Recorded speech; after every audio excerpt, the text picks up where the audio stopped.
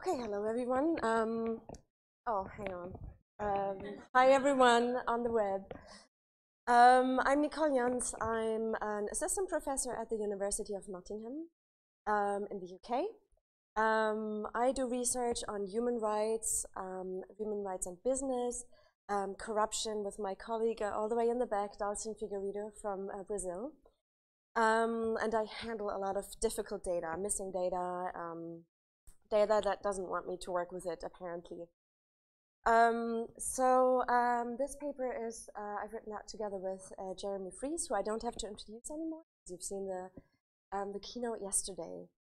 So I noticed at this conference, but also at other conferences, whenever there is a replication study being presented, one of the first questions in the audience is, did you contact the original author, and how did they react? And probably some of this is related to we all like a little bit of gossip, but also I feel it reflects a little bit a culture of, is this witch hunt? Is the replication police coming? Do original authors get really stressed and sweaty when someone would send them an email and say, we are really interested in your work? Great, we want to replicate it. Oh no. So this talk is going to be about how replicators and original authors talk to each other, and how you can develop a replication study that avoids this, let's say, culture of fear. Okay, so who has not seen these articles about the psychology replication crisis? Yes, so this is a report about 200 psychologists who tried to replicate 28 studies, and only half of them could be replicated, and have the media response to that.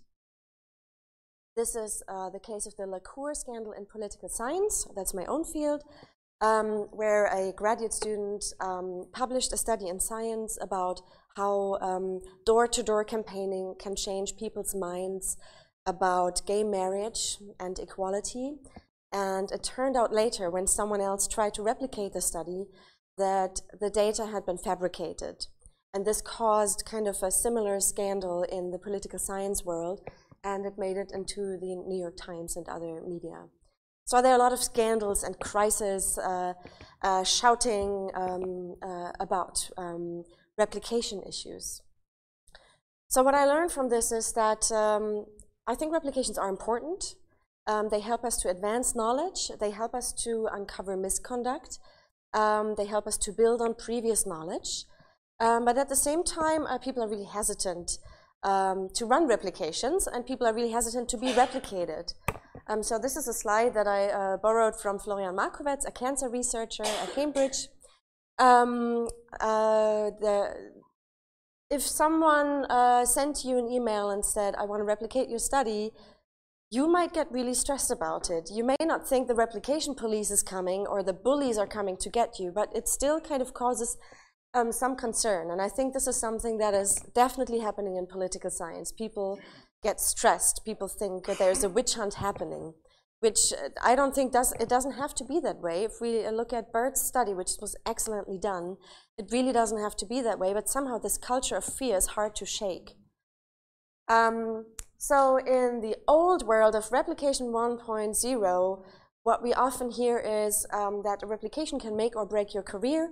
Either it failed, and then you might get a shitstorm on social media, or your replication may have been, the replication of your work may have been successful, but then that may just end up in the file drawer, because which journal is going to be so interested in that, right? In a new world of replication 2.0, let's say, maybe we could talk about replication more in terms of overcoming obstacles in your particular field of methodological challenges, challenges with data management, challenges with running particular studies. So more like a collective effort. There's still some sweat involved, but a different kind of sweat. So this is what the aim of this paper is, to kind of argue that replication should be a collective effort to improve science, and authors and original authors should talk to each other in a way that doesn't perpetuate this culture of fear. Now, very quickly, I know that there's different terminology out there on replication, conceptual replication, direct replication, all these things. I distinguish duplication, where you use the same data and the same methods to verify the claims, versus full replication, which tests the robustness by using different data and different methods and extending the original study. So this is the big distinction that I make here. And if you are a replicator and you get different results from your previous, from the original study, if you have basically done a duplication, obviously those reasons are more knowable because you have tried to use the same data and the same methods. So these could be honest mistakes by the original author, or an honest mistake by the duplicator, by yourself. It could also be that the original study was a bit opaque in terms of how they portrayed, how they described their methods. So if they had been more transparent, maybe it would have been easier to duplicate the results. Or the difference in results between duplication and original study could be due to chance as well. So I would recommend actually, if to any original author or any author, duplicate your own study, give it to someone else before you submit it to a journal, because you can then avoid the problem of someone else not being able to get to the same results. Now, once you start changing the data and the methods, this is a whole other story, because obviously the results may be quite different. If you use a different measure for democracy or human rights, you may just not get exactly the same result. So here the reasons can be a bit more mysterious, or let's say complex. Different methods, better methods or not. Your methods as a replicator may not be better, they may just be different.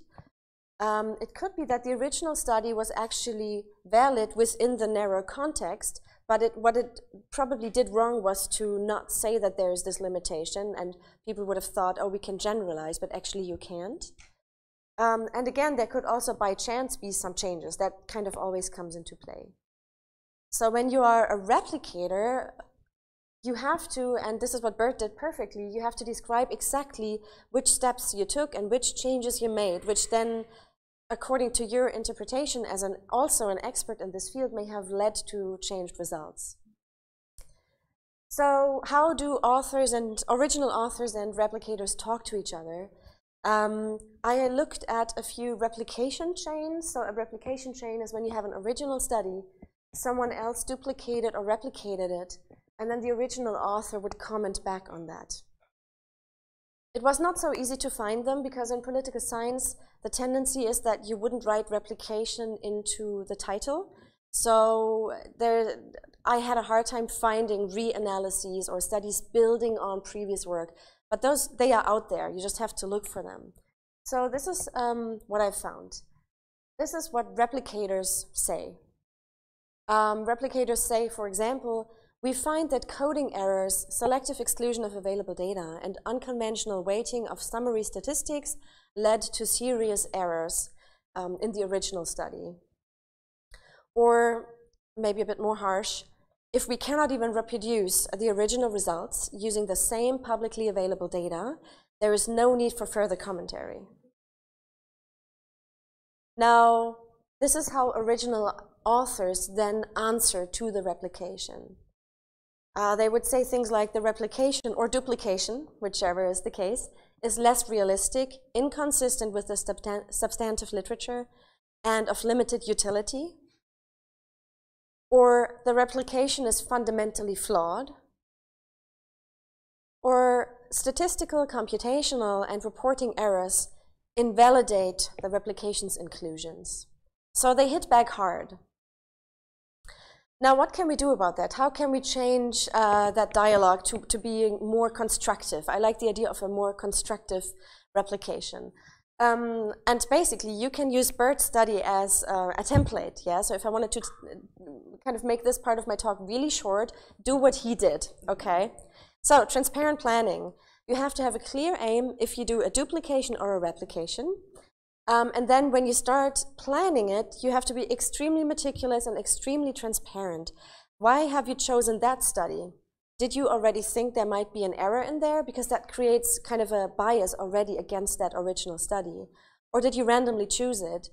Have a clear methods and data plan, pre-register your replication.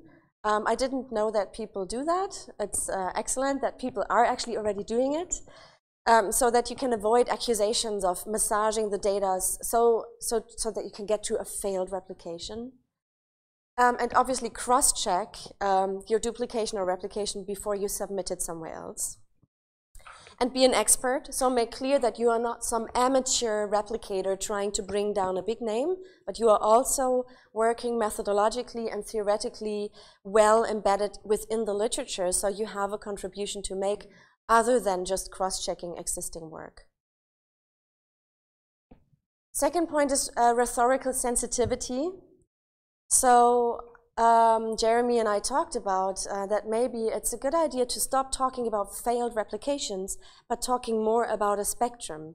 Because just because one regression in this particular study didn't replicate doesn't mean the whole study is a complete fraud or anything, right? So it's really important to present the diverging results bit by bit, step by step, and very carefully. And I would probably try to avoid that big term failed replication. Second point is don't make it personal. I saw in a few replication chains that the replicators would say, Professor so-and-so claims in their study that da-da-da. And why not just say the study's name, right? It would be so much easier to do that. And so professional, courteous, collaborative language, instead of confrontational, like we saw in the examples, would be, it's an easy thing to do, I think, but it would change the culture and the dialogue. Yeah, also make clear what the contribution of the original study was. You wouldn't have picked the original study if it was some unimportant study. It is a study by a good researcher who tried to answer a really important question, and I think if you acknowledge that, you can do some good here. And then let's remember, honest mistakes are human. I'm pretty sure I have errors in my study somewhere, and I try to be transparent. And if someone finds those errors, at least I can always say, yes, I'm human, but I didn't try to hide my data. Yeah, and finally, what I also would like for all of us remember that the replication, just because chronologically it came after the original study, doesn't mean it is better or it can make the final judgment on that topic. It may just be one of many different looks at that topic. It's one other contribution to knowledge, but not the final say on a particular research question. And good replications really discuss how, coming from the replication, you can now move the literature forward and build on this further. I've tried to put this into a grid, similar to the TOP or top guidelines, just because people seem to be familiar with it. This is something that I did last night, being inspired by all these different talks. So this all kind of reflects what I've already said: study selection, research design, pre-registration, and there is a spectrum from level 1 to 3, so it's not just good and bad replications, but there is some in between. This one is something that people always kind of disagree. Do you need to inform the original author or not? Is it your responsibility or not? Should you invite them to collaborate with you on the replication or not? Is it a good idea, or is it maybe, could it introduce bias because they have a stake at not refuting their own research? Should you invite them to comment on your replication before you submit it to a journal? Maybe submit it as a joint package. So this is something that I don't have a clear answer on this, but I think you'd have, if you wanted to run a replication study, it would be good to think about that and to make a decision why you want to pick, let's say, level 1 through 3. Okay, so here I have an example of a very nice constructive replication in political science. What do constructive replicators write? This is not a critique of existing papers, which faithfully report careful studies. Rather, the replication with a different event, sample, and time is a way to move the literature forward to assess robustness. So you can immediately see the change in the tone.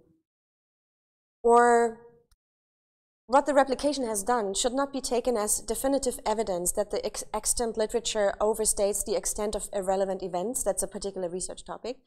Yet it serves as a cautionary prompt to the next generation of work. So this is much more constructive and much more friendly. Now,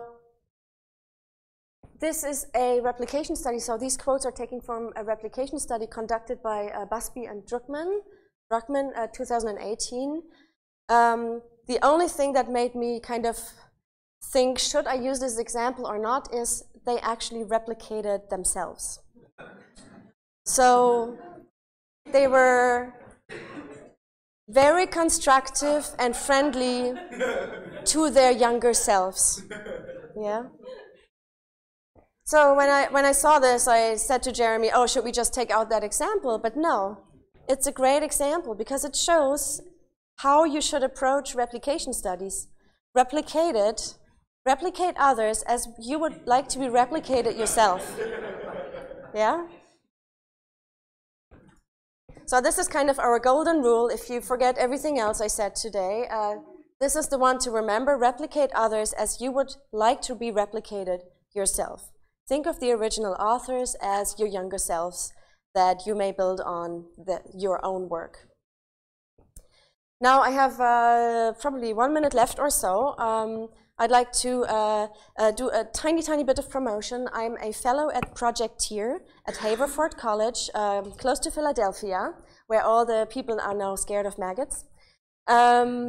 So they are running a faculty, that was a reference to Bert, not to you as a maggot, but to your study.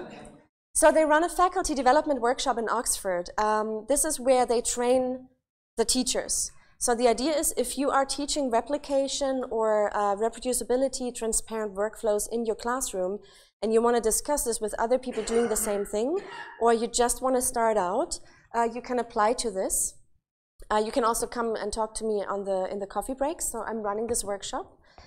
And the other thing is that I can really recommend, if you are engaged in embedding these kinds of open science issues in the classroom, you could become a Tier Fellow, where you can network with other people doing the same thing. You would go to 2 conferences in Haverford, and they are really nice people. We are writing grants together, and we even found some overlap in our research other than open science. And so also you can come and talk to me in the coffee breaks if you want to know what it means to be a Tier Fellow. Thank you very much.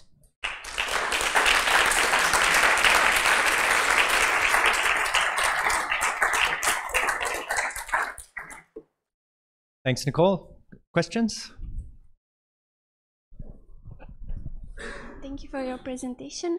I wonder if you have some information on whether once a failed replication is published, whether researchers continue to cite the original study, or do they cite both studies? Because I once heard Ivan Orarski from Retraction Watch saying that even if so there's evidence that even if a study is retracted, it will still continues to get citations, so people don't check for this kind of things. Mm-hmm. Okay.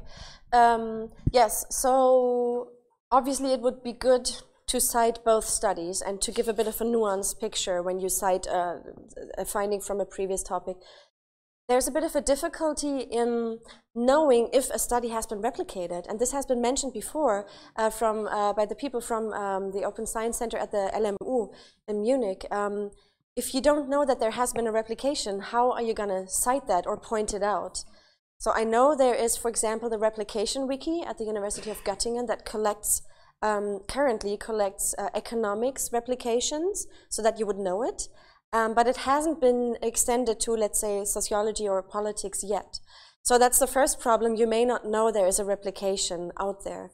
But you are absolutely right. When I looked at those replication chains and I looked at the citations of the original study and the citations of the replication, and then at the citations of the answers to the replications, it seemed random to me. I didn't do a systematic study, but the original author, obviously, also it's longer out there, had more citations, but the replication and the answer to the replication had way lower citations in general. So, yeah. Thank you very much. I really enjoyed reading your paper, and I think I'll use it as a teaching tool as well. Fantastic. I have one comment and a question. So my comment would be, what I like to do in replications is run a different study alongside this replication where I expect a similar effect size. So I can show that I'm a capable researcher if I expect the null effect for the effect of interest. And so that might be something you can also include. That would be the comment. The question would be, I mean, I'm trying to be very nice and productive in my collaboration with the original authors, but I can still see why it's scary for them. I can still see that it's very scary to be not replicated. So do you have any suggestions on how to, for the system to maybe make it easier for original authors to participate in replications? So you mean for original authors to participate in replications as in being replicated? Yes. Yeah. The problem is, yes, there can be one person that is very nice to the original author, but there can be another person or a scandal that just recreates the culture of fear all over again. So I'm very ambivalent about scandals. Scandals really help to push the discipline to discuss things further and to take topics seriously, but also they perpetuate this culture. And it could be that you are being very nice or Bert is being really nice to the original authors, but the reflex would still be there. So my take on it for this paper is, other than doing a proper replication study that is transparent, language really counts. And I would probably not call the media immediately, but I would maybe try and see if I can find other people also replicating a similar study or working with the authors to kind of, we need to find ways to make it a collective effort of knowledge improvement and not singling out a person. For example, I've been thinking for a long time now if I should still show the slide of Michael Lacour. Because he was a student, he was under high pressure, he wanted to become an assistant professor, he did get an offer from Princeton, which then was withdrawn. And he is now, you know, a person wanting to work. And so should we always call it the Lacour scandal? Should we maybe rephrase what we're saying? Should we, you know, use other words to say these things, to not always point out the name of that person? That's maybe not really fair and helpful. So I think language really does count. Okay, let's collect questions. I have actually 3 here, so actually starting with Per. Yeah. Thanks, Nicole. It's actually more a suggestion, but I don't know where you want to go with this paper, but I could find it very interesting if you could interview or survey some people. Yeah, I'm sure Druckmann would be positive about, but other people, like I've seen also in my own department how these reflexes, it could be really interesting to have some of that either qualitative or quantitative in the paper, of sort of what was my first reflex, because I've seen people be really angry. And then there's sort of a period of deliberation and then it's sort of tamed a little bit. So that might be a way of supplementing and enriching it even further. But I really look forward to reading this. For sure, thank you.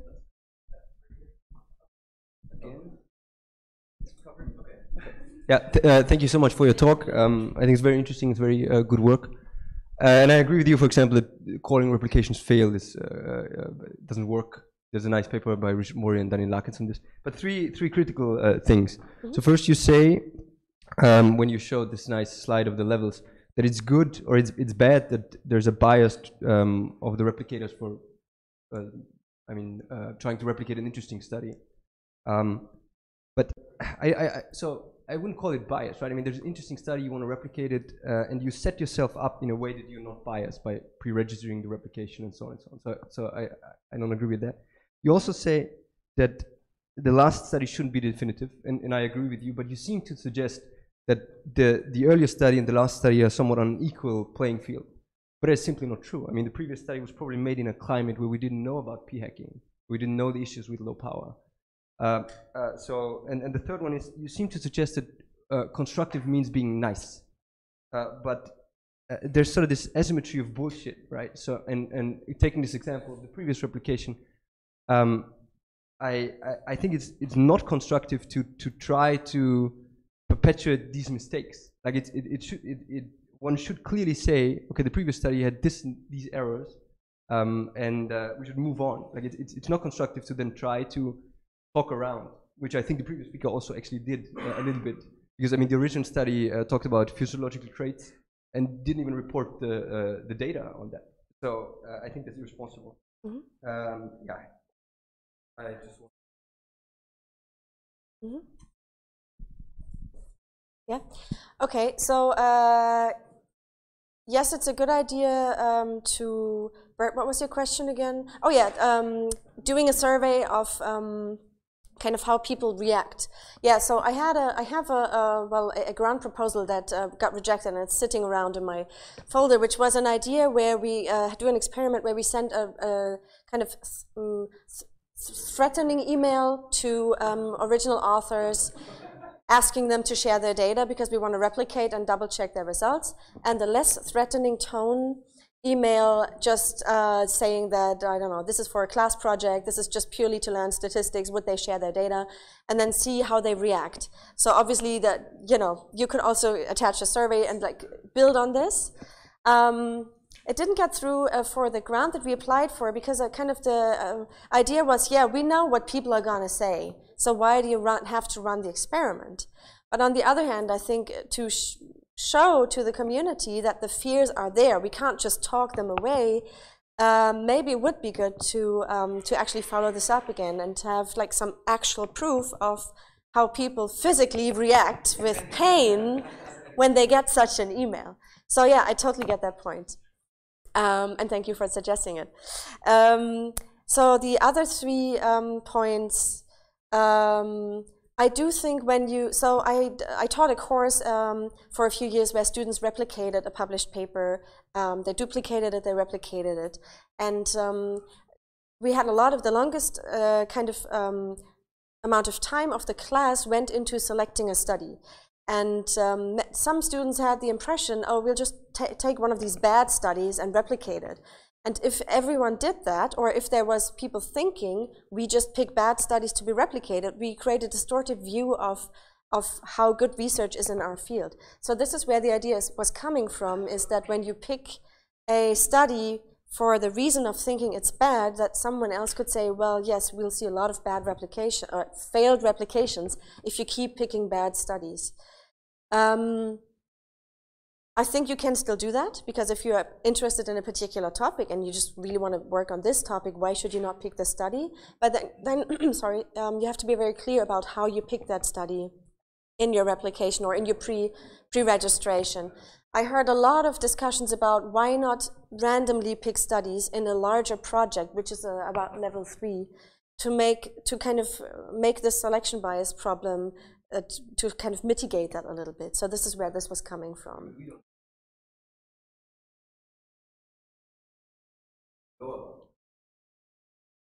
There is a study.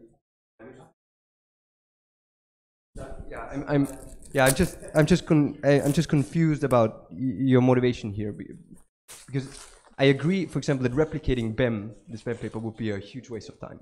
It's stupid, and we know it's not going to replicate because there's no theory. But I think people should replicate stuff because they have an impact on the field and they distort the science, right? And if lots of bad studies are such that they distort the field and they should be replicated, then I mean, why not? Like, why would you pick them at random? But anyway, yeah. So okay, yeah. So definitely the point. My motivation is to avoid the accusation against replicators that they are having biases and are distorting our view of science towards the negative. But we can talk about it more in the break. Yeah. The other two?